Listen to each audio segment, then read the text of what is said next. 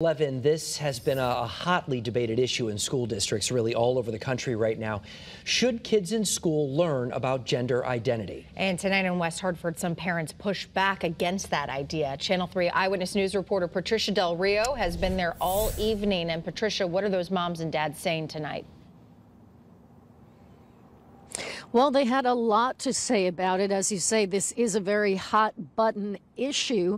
Now, this involves something called social and emotional learning. The district added a new component to it this past fall, and basically it includes the concept of gender identity.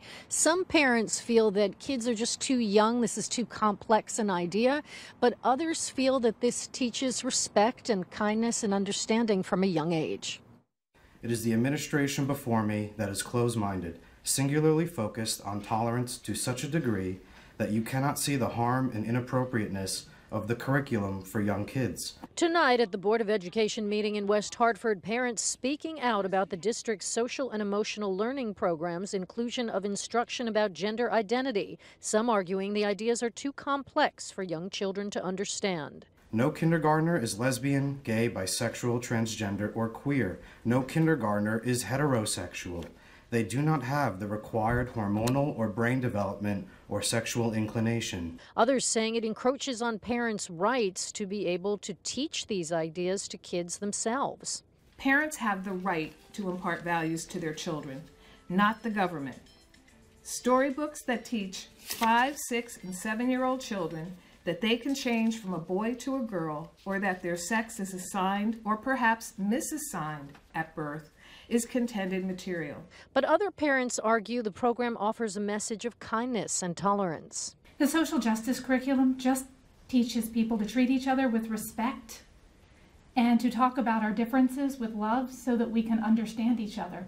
It gives kids a language to discuss the things they notice are different and to be able to communicate with each other and understand each other. Other parents in support say it provides a message of support for those who feel different, and it can stop bullying before it starts. Learning about the identities of people in our community helps us to understand the world in which we live.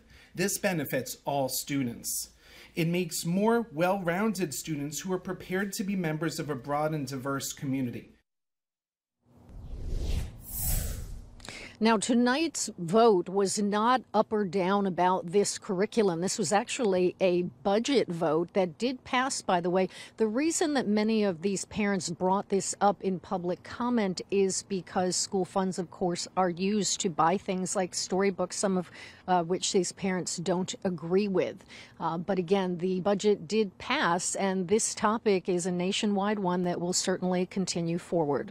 We're live in West Hartford. I'm Patricia Del Rio, Channel 3 Eyewitness News. It is something people talk about for sure. Patricia, thank you very much.